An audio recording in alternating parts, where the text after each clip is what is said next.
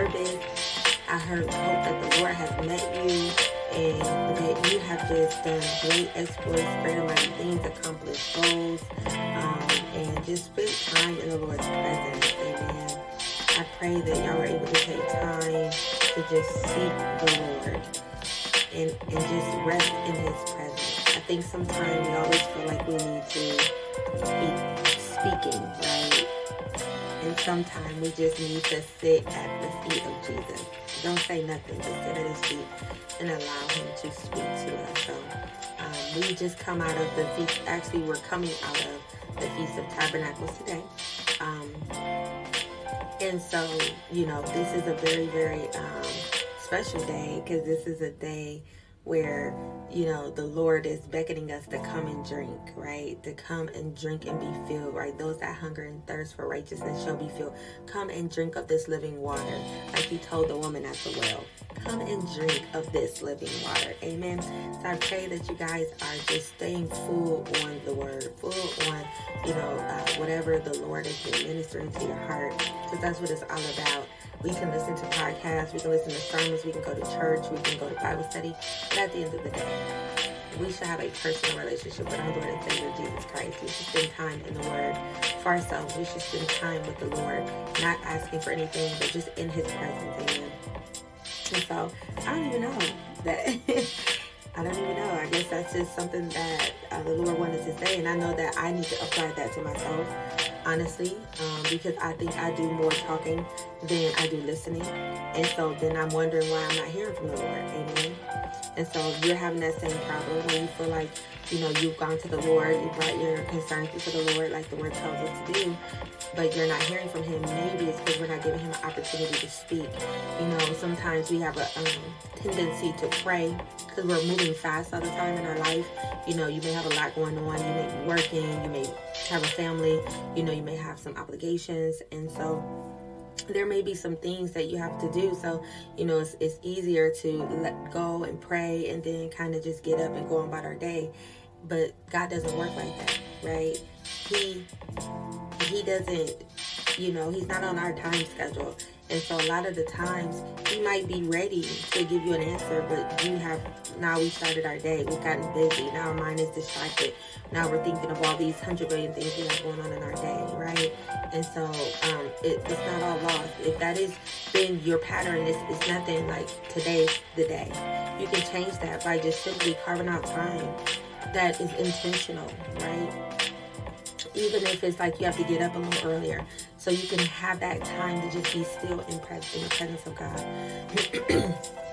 And again, I'm talking to myself, guys, so don't think I'm just on here trying to tell you guys or trying to, accuse you guys of anything. It's not that. It's that sometimes we're more, it's others that's in the same place, right? A lot of times we can feel like it's just us.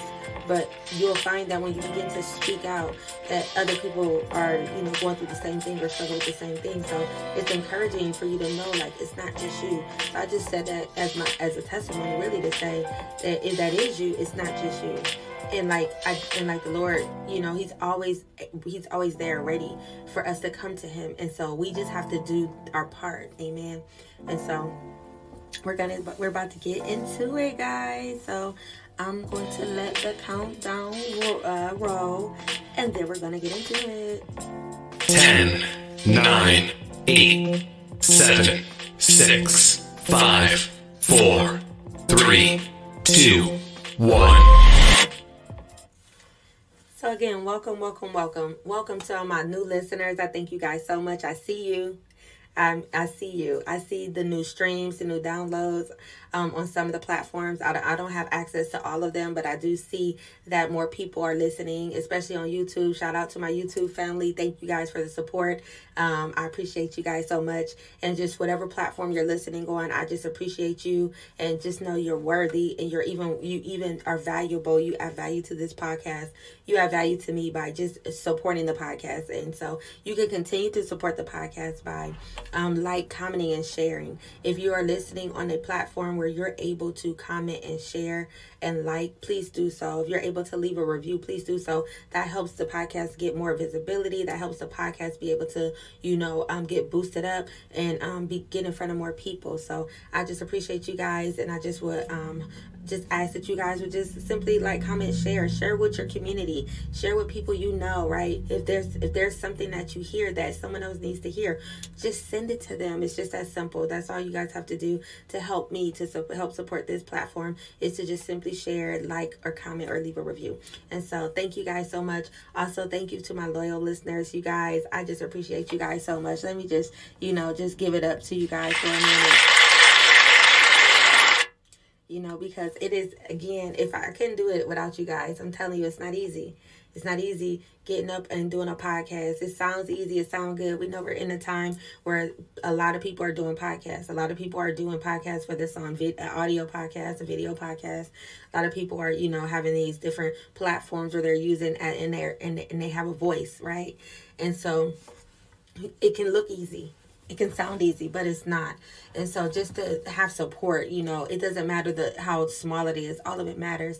And for people who have been listening to the podcast for, a few seasons, we are in season 5 right now. We'll be ending season 5 probably the end of October. So the end of this month, we'll end season 5. I'm going to probably just kind of go on a break like I do normally, but I'll probably go on an extended break this time and start season 6 in January, just to start fresh with the new year, because I have some new ideas and things that I want to do with the podcast that it's going to take some time to really get that to iron that out and to be able to build that and get that into the place of excellence I would like it. So as we launch for the new year, that we come with that fire, right? So I just again appreciate everybody. Everybody deserve, everybody the real MVP on this podcast. Nobody is big or small. We're all in this thing together. All the support matters, whether you just listening for the first time or you've been listening for a long time. You matter. And I just thank you guys so much. So welcome to the Purity After Promiscuity podcast. I'm your host, Janelle Renee. And on this podcast, we are redefining a woman's worth. Amen. And sometimes I do get my brothers on here. So don't worry, bros, that you guys are welcome. Y'all my brothers. You are brothers in Christ. If the Lord is speaking to you through this podcast, by all means, please listen and share even with your community, because it's not gender specific. It's just that my mandate is to my sisters in Christ. Like, that's what who the Lord called me to. But that doesn't mean that he won't speak through me to you as a man. So, I do appreciate the support from my brothers. I think that's super dope. Like, I think it's super dope that you guys would even listen to a podcast called Purity After Promiscuity. But we can't even make it a gender specific thing, because it's not just a woman thing. It's anybody. Men and women both struggle with sexual sin, or struggle with promiscuity, or struggle with having some type of sexual abuse or something happen in their life or in their past that led them to go down a certain path, right? We're all looking to level up, right? I don't know who wants to remain the same. I know I don't. So we're all looking to level up. We're all looking to redefine our worth. And so we're in this thing together. And so I do just welcome you guys, you men, to again, if the Lord is blessing you through this podcast, then please continue to listen. And so today's episode is called The Quiet Storm. And I'm going to say, y'all, I was like a little apprehensive when I first heard the Lord say something about a storm to me. And it was funny, because in the midst of me doing Bible study with my children, and what I was teaching them about yesterday had nothing to do with a storm. But when we are in allowing ourselves to be led by Holy Spirit, it's like sometimes he'll just lead you kind of on this this scavenger hunt, where you might start one place in the Word of God, and next thing you know, you're over here and you're over there, but then it all makes sense, right? And so that's kind of what happened yesterday when we were in our personal Bible study time as a family. And I started teaching them, because I normally would like to challenge my sons to make them be involved, to ask them, what do they want to learn about? Who do they want to hear about? Who, as much as they know about the Word of God, right? I try to pull that out of them to get them thinking, like, what do they want to know about? And so they were kind of, saying different things, quoting different things, saying different names, talking about different Bible stories. And then we kind of settled on, my son was like, I want to learn about the disciples. I think he said the apostles first. And so I was like, oh, you want to learn about, then he was like, I want to learn about Peter. So I was like, oh, okay, that's dope. You want to learn about Peter? So let's go. So I was like, well, let me look in the Word of God and just kind of see where the Lord will lead me. And the Lord led me to Matthew 4. And in Matthew 4, that's Jesus coming right out of his temptation, right, experience, right out of being in that wilderness for those 40 days, where the Spirit led him into that wilderness to be tempted. And really, he was on a fast. He was really preparing himself for ministry. And see, that's, something that we should do. Even if we know we're called to ministry, we should definitely take time to sit in the Lord's face in the presence of God, whether it's prayer and fasting or consecration or whatever that looks like, to prepare us for ministry. Because a lot of times I think our mindset when it comes to ministry, we think that everything is just going to just go well because God called me. And that's not always the case. It's normally not the case. Actually, it's normally the opposite because God called you. I'll just be honest. So we're reading that and we're seeing how Jesus, as he's walking, he comes up upon Simon, known as Peter, and his brother Andrew, and they're fishermen and they're in the boat, and he walks by and he tells them, follow me. And I think it's so interesting that the Bible says, and immediately they followed him. And it said, and he told them, I'm going to make you fishers of people, or fishers of men. And it's so interesting to me, like how they're doing what they have normally done. They are in their career. They are, doing what they need to do to provide for their families. Because we got to remember, the apostles, a few of them had families and wives. Like, they were married, they had careers, they were, doing what they needed to do as the men in their culture and their time to provide, to be able to, be productive citizens of society, to be able to make sure that they have able to have a livelihood. And so in the midst of them working in their business, right, them being fishermen, that was their business, right? So that's like equivalent to you having your own business and the Lord just come tap you on the shoulder, like, leave this, come follow me. And so they did. And it says immediately. And I thought that was like, wow, like they didn't question it. It don't say they had to pray about it. It don't say that they asked a bunch of questions. It says immediately. And so, the Bible doesn't give us a lot of description or a lot of details about if they had some awareness of who Jesus was, if they knew him, what would cause them to just leave everything, right? To leave their entire business in that moment. He didn't say, I'm going to come back tomorrow and come get you. And that way you can spend some time with your family and give everybody a kiss and come on. He said, follow me. And they immediately did it. Like, what was in them? What gave them the indication that this was the call? Amen. And so then the next few scriptures talks about him coming upon James and John, the sons of Zebedee, right? And they also were fishermen, and they were in the boat with their father Zebedee. Now, here you go. The first brothers were just together in the boat, a pair.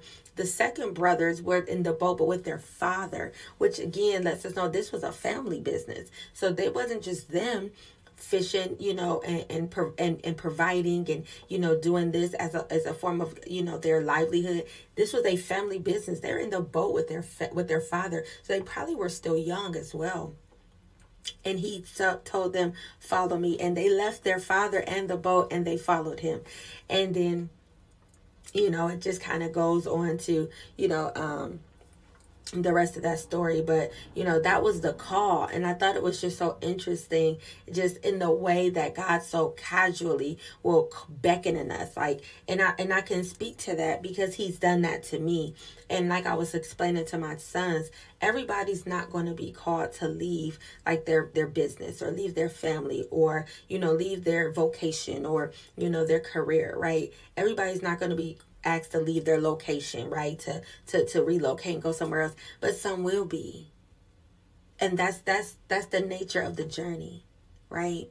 That's the nature of the journey. And it's interesting that these men were called, and they were called by Jesus personally, because at this time he's God in the flesh. He's dwelling among us. He's walking among the earth. He personally called them, so they had a tangible experience. Unlike us now, when we sense a call, when we know that the Lord is calling us, he's beckoning us, right?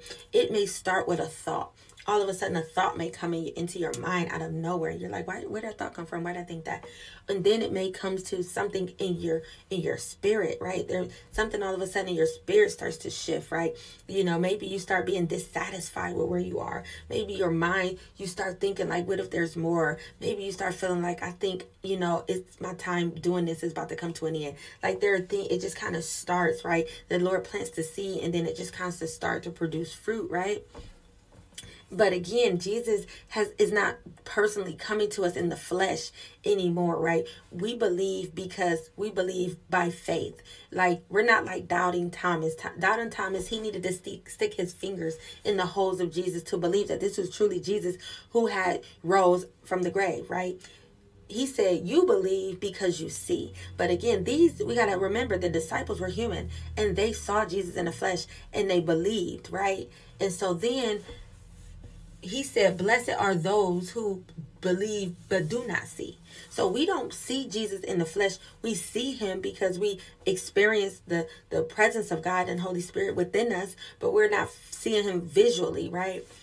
But they did. And not only did they see him and they know for a fact that he called them, there was no confusion there. Because sometimes, because we are humans and we are in this body and we have a soul, sometimes we might get confused on what voice is this. Sometimes we think, is this my voice? Is this the voice of another? Is this God? And so sometimes we can be a little confused because we're not sure, because we're not going off of something tangible. We're going off something spiritual. It's internal. So sometimes the knowing can bring a quiet storm. Come on, somebody.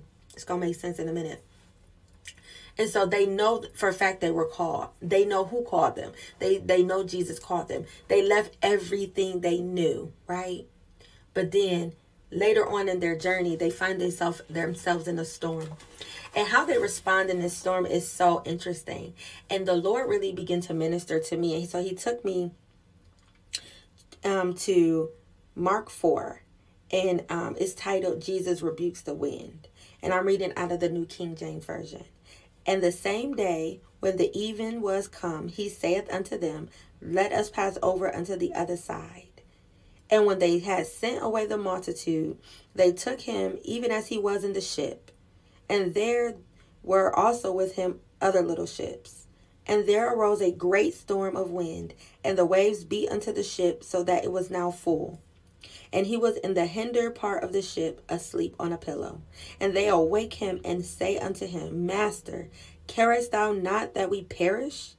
And he arose and rebuked the wind and said unto the sea, Peace, be still. And the wind ceased, and there was a great calm. And he said unto them, Why are you so fearful? How is it that ye have no faith? And they feared exceedingly, and said one to another, What manner of man is this, that even the wind and the sea obey him? Now, I find it interesting that now these disciples who are in this boat have by now seen him perform miracles.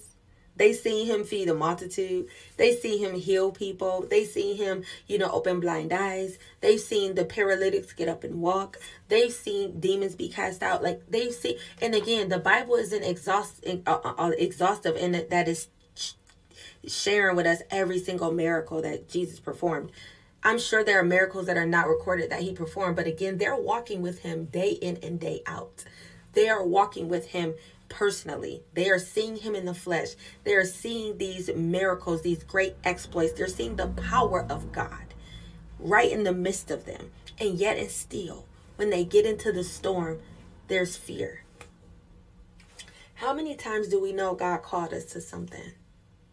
How many times do we know that God called us to, to a place or to do a thing or to build something or to start a ministry or to start a business or to, get into this marriage or whatever it is, right? How many times do we're confident, right? We know we hear the voice of God. But there's something about a storm that rages. That when we in that storm, all of a sudden we forget who is with us. And I find it interesting that even in the midst of that storm, Jesus was there. It's not like Jesus was not in the boat with them. They have God right in the boat with them. And he's asleep because that is how God wants us to be in the midst of the storm. But is that logical? No. And what happens when the storm is quiet, though? See, that was an outward storm, so it was raging and it was physical. Sometimes our storm is physical. Sometimes everything around us is falling apart. Sometimes, we're losing things, we're losing relationships, we're losing people, we're experiencing loss of loved ones. Sometimes we're experiencing some kind of loss of, relationship, friendship. Sometimes we're experiencing some, things being shaken up within our finances. Sometimes we're experiencing, having to, make decisions that, we never foresaw us having to make, or things beginning to fall apart, or we're having trouble within our relationship. Sometimes, we're experiencing some turbulence of some sort, and it's physical, and it creates a storm, and the waves begin to rage, and the wind is blowing, and you feel like that you're this ship, and that if something don't happen, that you're going to be shipwrecked. And it's even then that God is with us, especially if we know that he sent you. But again, I think it's the idea of us believing subconsciously, because God sent us, that we're not going to have to endure a storm. Amen. Or if we do, that the storm won't be so violent that it can become scary, right? It's like we sometimes believe, because God sent me, that I'm not going to experience opposition.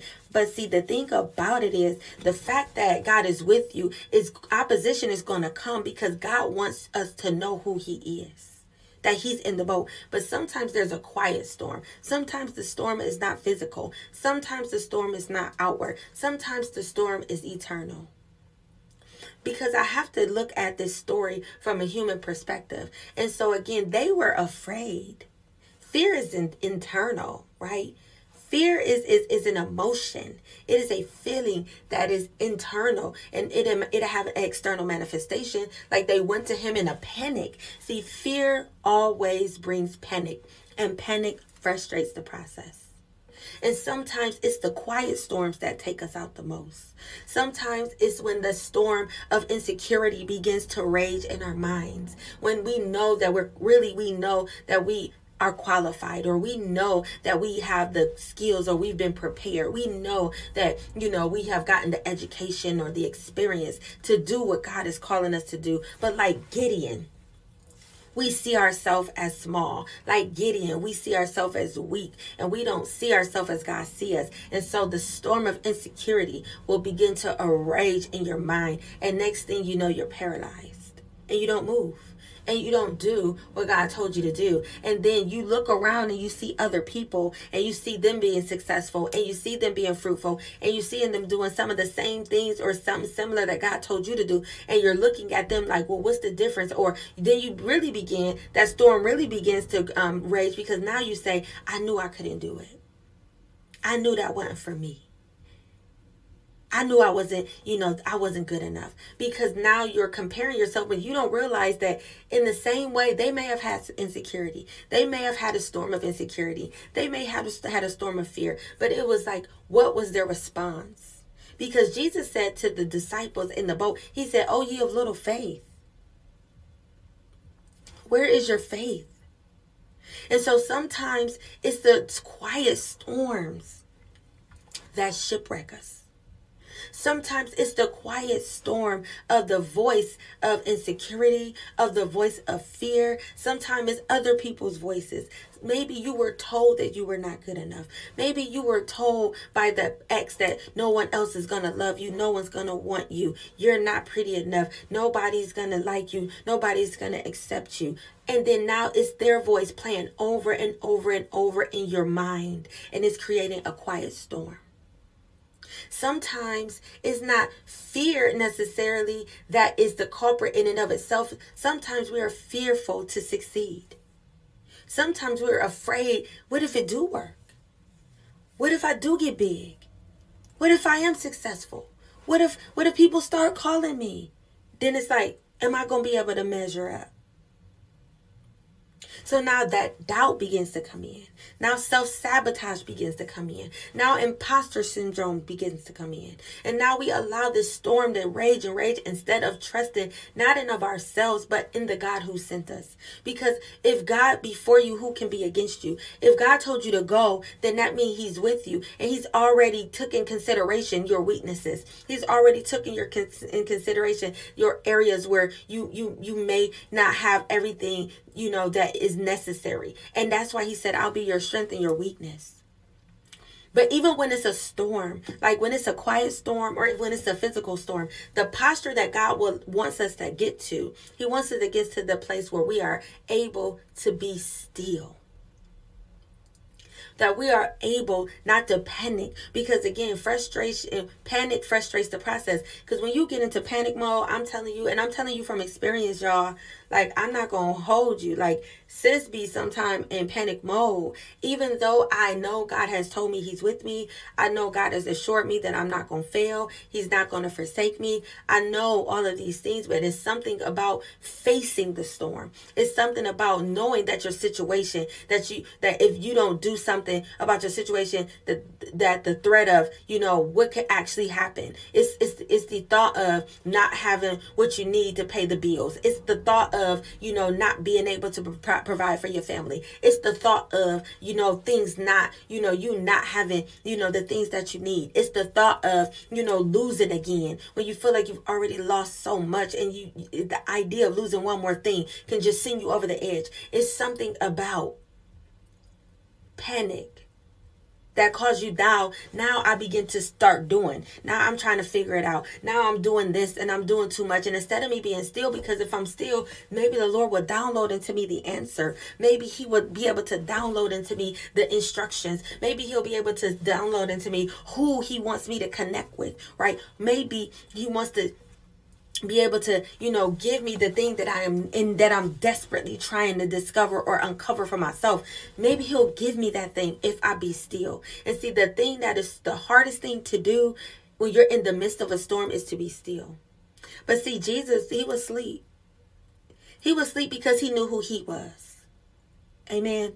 See, it's never about who is God. It's always about who do we think he is. Oh, come on, somebody. What did he ask Peter? He said, who do you say I am?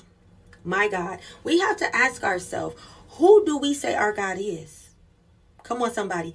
Even if the situation is dead, even if the boat do get shipwrecked, do we not believe that we serve a God who will cause a lifeboat to all of a sudden appear, that we'll end up on a life raft, or even if we're on a piece of the boat that we still won't sink?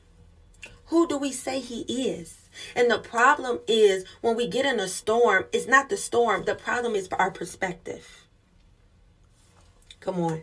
Whether it's a quiet storm or whether it's a physical storm, the storm is not the issue. The issue is our perspective of who our God is in the storm. And do we believe that we serve the God over the storm? Do we believe we serve the God who is able to command the winds and the waves, and they cease and desist, that they be still? He said, peace be still. That's all he did. And they obeyed him, right? Do we believe that's the God we serve? Or do we really have some kind of doubt internally that we don't believe God is who he say he is? That's what the Lord began to minister to me. He said, don't get caught in the storm, because the thing about the storm is can make you, it can break you. It's two things that can happen when you get into a storm, even when it's God that led you in it. Because sometimes God will allow us to enter into a storm because God is wanting to test us to see, who do we really say he is? It's easy to say with our mouth, Lord, I know you're able. Lord, I know you're deliverer. Lord, I know you're way maker. I know you're the resurrection. So if you know he's the resurrection, when something died before you, why you panic? Come on. And again, I'm not just talking to you all. I'm talking to myself, because sometimes we have to learn how to encourage ourselves like David. It's not always we need to hear a sermon, and hearing a sermon is great. It's not always we need to hear a prophetic word. A prophetic word is great. It's not always that we need to go and seek wise counsel from other people. Wise counsel is great. There's safety in a multitude of wise counsel. But sometimes you just need to sit back and allow the Lord to minister to you, and you encourage yourself, because it's something about what happens to you in your mind when you in the storm. And if our mind is not set, if we have not been renewed, the Bible says in Romans 12:1, be ye not conformed to this world, but be ye transformed by the renewing of your mind. Why is that so important? It's important because the battle is always mental. Come on, somebody. The battle is always mental. Yeah, there are physical manifestations of a battle, but the battle is always mental. I find that the way that the enemy likes to fight us the most is in our minds. It's in our thoughts. It's in our soul. It's our mind, our will, our emotions. It's our intellect, our appetites, that the enemy likes to come in, and he likes to sow seeds of discord or doubt or unbelief or confusion, to the point that now we begin to doubt everything God God told us. We begin to doubt the miracles again. I don't know about you, but I've seen God come through for me. I've seen God do it miraculously. But then it's something about being in a new storm, amen. See, because again, we got to remember the disciples seeing Jesus do the miraculous. They seen it firsthand with their own eyes. And yet and still they got into that storm, and their emotions, their perspective, all that they have seen, all of that they have partook in, all of they think that they have witnessed some kind of way went to the back burner or left their mind to now they allow themselves to be so overtaken with fear that they go to Jesus in fear and not faith. How many times in our situation do we go to God in fear but not faith? We go to God and we're in a panic and we're pleading, we're begging, Lord, please, don't you see my circumstances? Please, God, please, don't you see what I'm going through? Don't you see what's happening? Oh, Lord, don't you? And we're not coming from a posture of faith like, Lord, I know that you're the great I am. I know that you have authority over the storm. I know that the enemy has already been defeated. I know that you're a provider. You can provide a ram in a bush. I know you're the resurrection and you can resurrect this situation. I know the word says that all things work together for my good. I expect it to work together for my good. Instead of us going in faith, we go in fear. And in the same way Jesus responded to his disciples is how he responds to us today, especially to those of us that are mature in Christ. He's like, oh, ye of little faith, why do you doubt? Why do you doubt? Even the quiet storms that's raging, that's telling you you're not who God says you are. Why is you not casting down that thought? Why are you not holding that into captivity, into the obedience of Christ Jesus? Why are you not replacing that with the word? Why are you not meditating on the word day or night? The reason why the Bible tells us to do these things is because he understands that they're tools that we're going to need. It's not about, if, it's when. When are we going to need to be able to cast down this imagination and then replace it with the truth? It's about when. But the problem again is not the obstacles. It's not the warfare. It's not the storms. It's our perspective. It's what do we really believe? Because it's something about being in the press, under the pressure of life, under the pressure of circumstances, under the pressure of having to produce and you don't have nothing to produce, under the pressure of having to make a payment that you can't make, under the pressure of a sick child, under the pressure of a dying loved one, under the pressure of a diagnosis that is unfavorable, under the pressure. It's something about being under the pressure that reveals what you really believe. It's the same way like Peter, when he told the Lord, when the Lord told him, Peter, you're going to deny me 3 times before the rooster crows. And Peter like, no, I'm not. I love you. I'm going to follow you. I'm going to die with you. No, never. Because it's something about when we under the press that brings out what's really in us. And God doesn't reveal that to condemn us or to cause us to be shameful. He wants us to see the thing that he's trying to get out of us. The Lord will allow us to be crushed because he wants us to see that there's still too much fear in there, that he wants you to get rid of that fear. There's still too much doubt. There's still too much unbelief, right? There's still too much insecurity. There's still too much something that's in there that he needs to get out of you. So the only way he can do that is he has to allow you to be squeezed. And absolutely what Jesus told Peter was going to happen the moment he saw what really went down. The moment he saw when they really took Jesus. The moment even after he sliced off, come on somebody, you got to have you a rider, okay? You got to have somebody. Peter said, look, okay, I'm slicing something off because y'all ain't taking us without a fight, but it wasn't the time. And Jesus is like, those that live by the sword die by the sword, because he understood this was a part of his journey. And he restored that man's ear. And once Peter was able to see now that Jesus allowed himself, and again, they didn't overtake Jesus. It may have appeared that way, but Jesus submitted. He allowed himself to be captured. He allowed himself to be arrested and taken in captivity. But once Peter was seeing what was going on, the master that he was serving, the man he was following, the man that he known to be God in the flesh, that the Lord revealed to him who he was when he said, who do you say I am? And he said, for you are the Messiah. You're the Son of God. And he said, it was that you didn't know that by by the flesh. You knew that by the Spirit. The Lord revealed that to you. Even though he had a revelation of who Jesus was, even though he saw Jesus be transformed into his true deity on the, on the mountain when he was going through his transfiguration, he was able to see Jesus in an intimate way, because it was Peter, James, and John who was always able to go into the deep places with Jesus. So he had a deep relationship with Jesus. And even though he knew Jesus to be God, he knew him to be power, he had a revelation that he was the Son of God. He walked with him. He was taught by him, and he was discipled by him for 3 years. It was still something about when he saw the one that he loved, when he saw the one that he respected and honored, the one that he trusted, the one that, he was close to, the one that he just knew he was all powerful.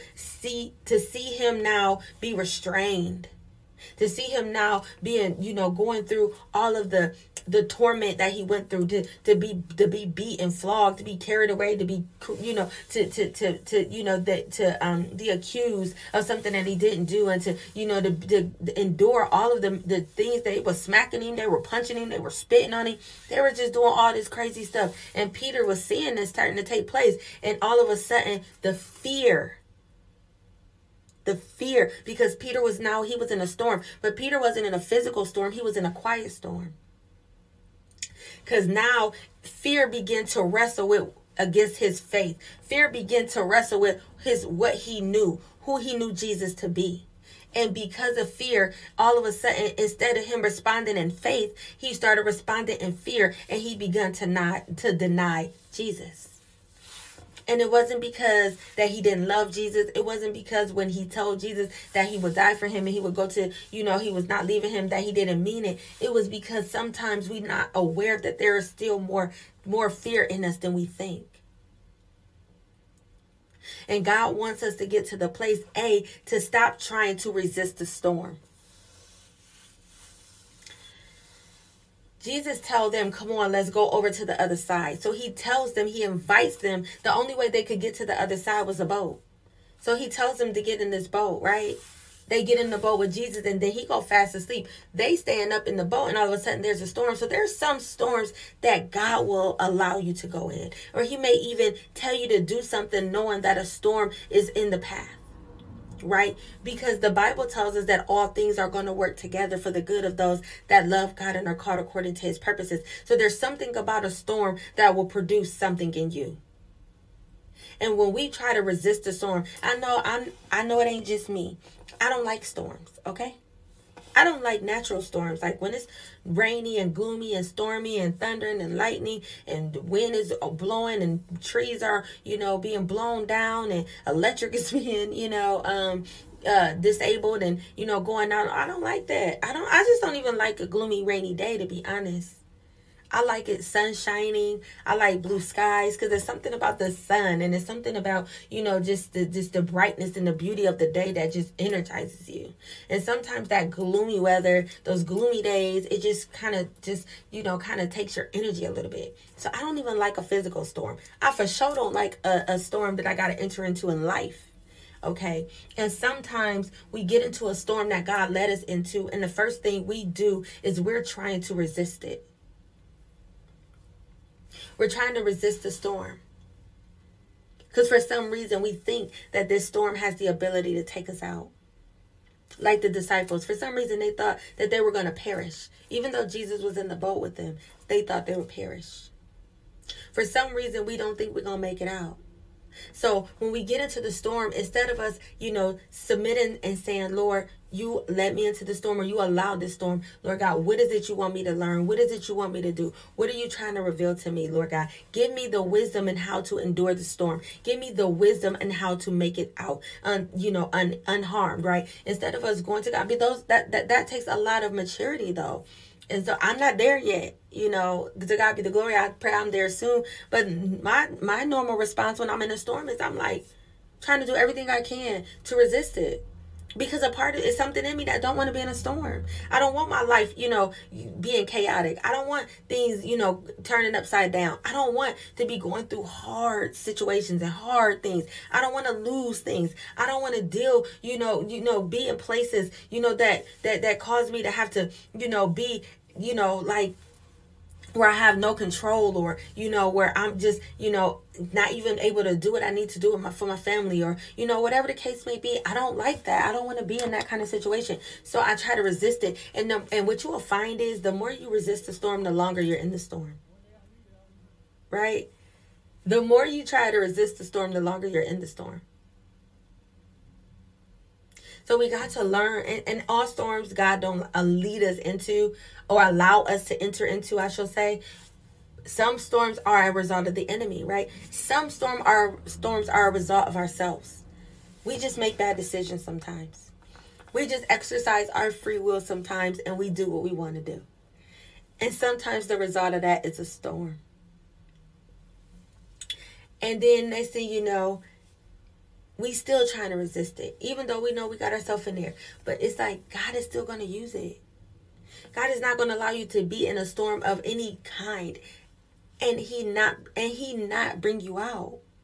But for some reason, it's something about the nature of the storm that creates all of these false narratives in our mind. And then we start leaning more into fear than faith. So it's not about resisting the storm. It's about, Lord, let me see who you are in the storm. Come on, somebody. Who are you trying to reveal? What part of your nature are you trying to reveal to me in this storm? Who do you need me to see you as? Because see, God has natures. He has natures, and so there's sides of God. He don't reveal all. We're never going to know the fullness of who he is, especially not until we enter into heaven. But there are parts of God like that he slowly is trying to, reveal unto us. So yes, you may know him as Jehovah Rapha. Now he might need you to see him as Jehovah Nisi. He might need you to see him as a banner of victory. So he might let you get into a battle. So how do you know him to be victorious or to be your banner of victory if you're never in a battle? So it's not always about the storm doing something to you. Sometimes it's about the storm revealing who is God trying to show you that he is today. Because we can't live off old faith. We can't live off old miracles or old, blessings. We be needing a fresh word. We need a right now word. His mercies are new every morning. So sometimes the storm is there because he wants you to see him as Jehovah Jireh. He wants you to see you. He might allow you to get into a situation where you feel like that you've been treated unjustly because he needs you to know him as the just judge.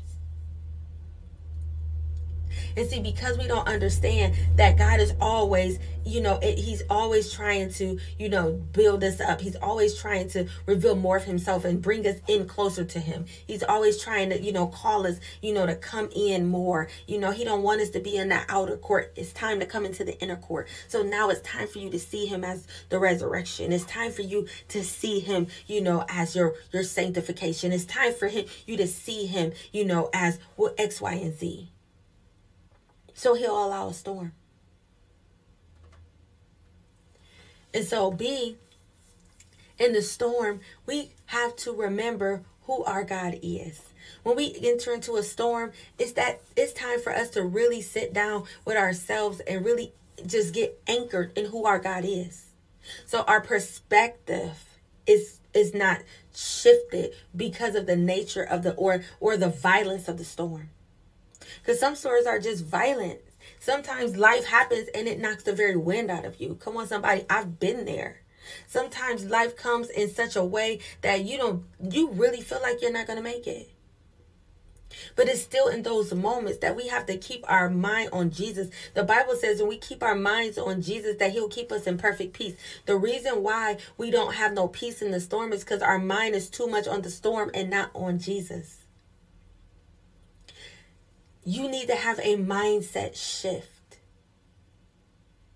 Until you get the mindset shift, you're going to be in a place of panic. You're going to be in a place of fear. You're going to keep trying to, try to figure it out for yourself or try to do all of these things to get yourself out. And you're going to be just spinning your wheels.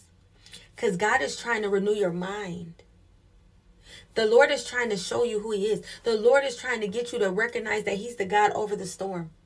It don't matter what your storm is. There is nothing God cannot do. There is nothing too hard for him. All things are possible with God. But it's like, do we believe that? And again, I'm speaking to myself because I have entered into storms, and all of a sudden, all of these great things that I know God has done for me personally, all of the miracles that I've seen with my own eyes, all of the ways I've known God to show up, all of the things that I've, just poured into my spirit in the word, just meditating on the word, all of that goes out the window simply because I enter opposition. All of a sudden, my perspective of who God is shifts. All of a sudden, I forget that Jesus said that in this life, we will experience trial and tribulation. We will have storms. Why do we think it's odd? Or why do we think it's strange that we enter into temptation or we enter into a trial or a storm when Jesus already told us that we will? And yet and still, the very fact that when we get into the storm, that we are in a place of fear. That's why he say, oh, ye of little faith. So then that lets us know our faith is low. Come on, somebody. Some of the things we're asking God for and we're believing for takes great faith. Because it's now faith. Is the evidence of things hoped for. And now faith is the substance, of things hoped for and the evidence of things not seen. Now faith. And without faith, it's impossible to please God. And let it be unto you according to thine faith, right? Faith without works is dead. So there are some things that we're asking and praying to God for and that we're desiring that is going to take faith. But maybe our faith isn't big enough yet. And so God allows us to enter into a trial. He allows us to enter into a testing. He allows us to enter into a storm because he wants to build our faith. Because there's some mountains that don't move unless you have the faith to speak to them. Come on, somebody. Come on, somebody. There are some healings that don't come unless you believe that you're healed. Come on, somebody. Come on, somebody. There are some circumstances that's not going to change until you believe that they are changed. See, it's a thing about belief and faith that is so powerful that simply if we believe, the Bible says all things are possible for those who believe. And the thing is, we say we believe, but we really don't. Because if we really believe that God is who he say he is and that God can do what he say he can do, we can enter into a storm, we can enter into a trial, we can enter into a test, and we can be asleep on the boat like Jesus. And I know it's easier said than done because I haven't mastered it yet. But it's something about this message and it's something about the way the Lord ministered to me. And when he said, don't get caught in the storm. And I said, Lord, why would you say that? And it's because, see, when you get so focused on the storm, you will get caught in it. Because now you can't see what God is really doing. You can't see how he's really prospering you. You can't see of how he's really building you. You can't see of how he's really shaping and molding you, how he's really maturing you. You're not able to see the things that he's doing because you're too worried about what the devil's doing. You're worried about what the people doing, what the witches and the warlocks is doing. You're worried about what the storm is doing. And it's like, yes, these things are real. We're not even going to demean them or pretend that they don't exist, but they're not greater than your God. Because he who is greater, he who is in you is greater than he that is in the world. See, the devil, he's a created being. He's the God of this world, but we serve the God, the creator of the heavens and the earth and the entire universe and all things that are created. So again, he doesn't have all the power. But see, it's something about being in a storm and being in a hard place and being in a fire and being in a trial that somehow makes us think that this thing is so much bigger than what it really is. And that the enemy has more power than what he really does. And then again, we begin to doubt who our God is. If the Bible tells us that all things work together for the good, that means storms are included.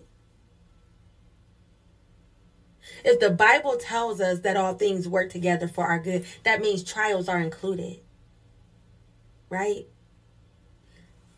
That means testing is included. And see, again, I want to go back to the quiet storm because I want to say this. Sometimes the quiet storm is condemnation. Sometimes we think we messed up too bad. Like we might come to the realization that, oh, wow, I got it wrong. I was supposed to go left, but I went right. I don't know, somewhere I got confused and God told me to do this and I did that. Maybe the Lord gave me the opportunity and I squandered it. And God wants to free you today. He said there's no condemnation. Maybe somebody needs to go read that in Romans. Maybe you need to meditate on that every day. There is no condemnation for those that are in Christ Jesus. Listen, God understands we're not perfect.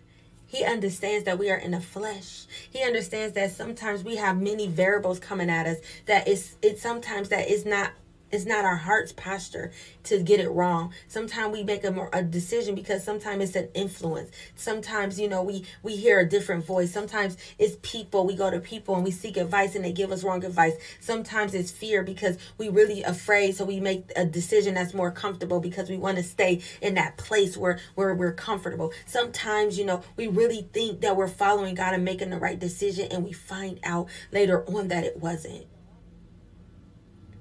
God say repent.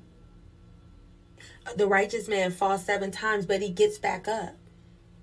Repent and move on.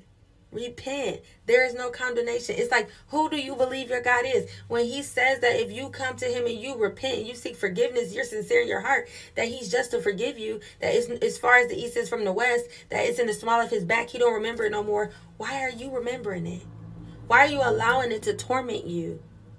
And make you all of a sudden, now you disqualifying yourself. Now you really is in a place of doubt, because now you don't think God gonna do it for you. You don't think God gonna bless you. You don't think God gonna answer your prayer because some way you got it wrong. You missed the mark. You sinned. That's what sin means. You missed the mark.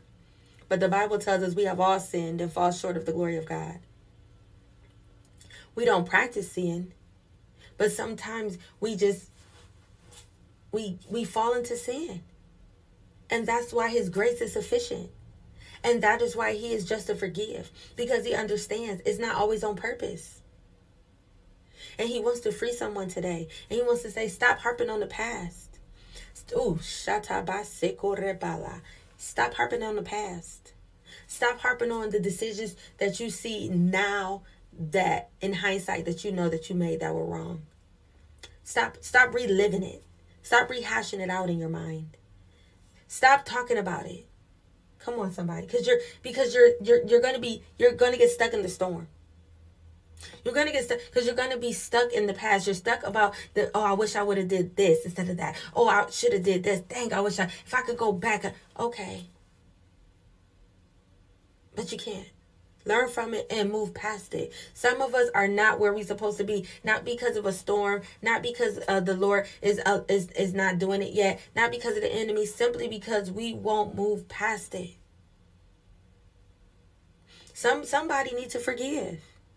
Somebody been holding on to a grudge. You're holding on to a fence from 10, 15, 20 years ago. You just need to let it go. You keep talking about it every time you go to the family outing, every time you get on the phone with your loved ones or your friends. All you do is talk about what that person did to you, how that man dogged you out, how that person betrayed you. All you do is talk about it, but you say you over it, but you constantly just rehashing it and re-talking about it, and you're over it, and all you do is, just won't let it go. Let it go. Forgive. Release it. Some of us are holding ourselves up because we just won't let go of things. Let go of the past. Let go of the mistake. Let go of the offense. Let go of the art. Yes, I understand it's not easy. But guess what? If you want to move past the storm, come on, somebody. If you want to move and enter into the place of promise, if you want to enter into the next level of your life, if you want to see the blessings of God that maketh rich and add no sorrow, then you're going to have to do these things. It is no way around them. See, that's the thing about God. There is no cutting corners with God, right? Like, it's just a long, narrow road, and you just got to stay the course. There's no cutting corners. There's no getting rich quick schemes over here, okay? Not in the kingdom of heaven. In the kingdom of darkness, all the schemes and scams. You can get rich quick. But when you do it God's way, it's slow and steady. But slow and steady wins the race. And see, God has a way of accelerating us. And so he has a way of getting us where we was always supposed to be. But you have to be willing to repent. You have to be willing to not resist the storm. You have to be willing to let go of the past. You have to be willing to forgive anybody you need to forgive. You have to be willing to change your mind. Be transformed by the renew your mind. So then now you're able to endure and move past it. You're able to withstand the storm. And eventually, guess what? The storm ceases. Storms don't last always. Trouble don't last. Do it feel like it? Absolutely. I'm a living witness. I can testify. Sometimes it feel like trouble is lasting too long. But it's true. It don't last always. If you learn what you need to learn, if you do what you need to do, you will see that thing begin to evaporate. You will see those clouds begin to dissipate, and you will see the sun start coming through. Come on, somebody. Jesus Christ, our Lord and Savior, the Son of God. You will see him. You will see the sun begin to shine on you again. But you just have to be willing to do what to stay in the boat. Don't resist it. Stay in the boat. Learn who your God is in the storm. Come on, somebody. And so, I don't know.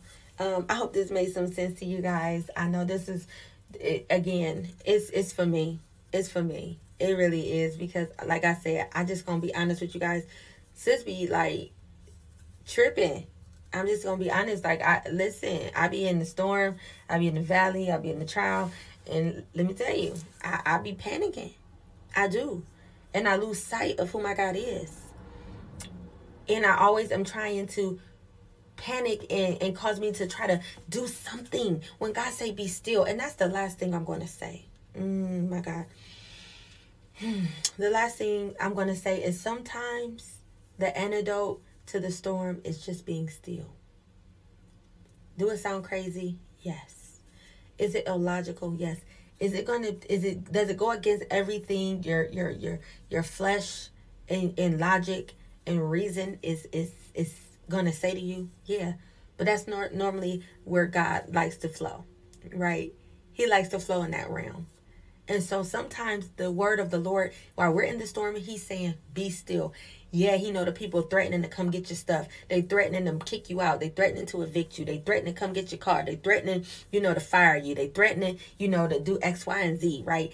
Yes, right? He know that things is falling apart. He know that you got to have, whatever the finances to meet the need. He knows you need to provide for your family. He knows, you need, him to show up in your circumstances. He know you need justice. He know, you need, he know. And he's still saying, be still and know that I am God. Sometimes the greatest form of worship and the greatest testament of faith is simply being still in the midst of the storm. That tells God that we totally trust him. Like Abraham, when he was about to go sacrifice his son, could you not imagine the quiet storm that was raging inside of him? But he trusted God. And he knew no matter what happened, some way, somehow, God was going to have to work this thing for his good, because he had a promise that it was through him and his descendants and his promised son that all of the world would be blessed. And so he was able to stand on that promise, knowing that God, who has promised, is faithful to perform it. That even if you think you lose it, God will give it back or give you something better. And so that's how I just want to leave the podcast on that note. Be still and know. Sometimes everything that God told you to do, you've done it. And you feel like it's something more. God is saying, be still and know that I am God. So I hope you guys was blessed from today's podcast. I thank you guys so much for listening. As always, I pray that the Lord bless you and keep you. I pray that the Lord will make his face to shine upon you, be gracious unto you, and grant you his peace. And just know that your past does not define you. It develops you, and you are worthy.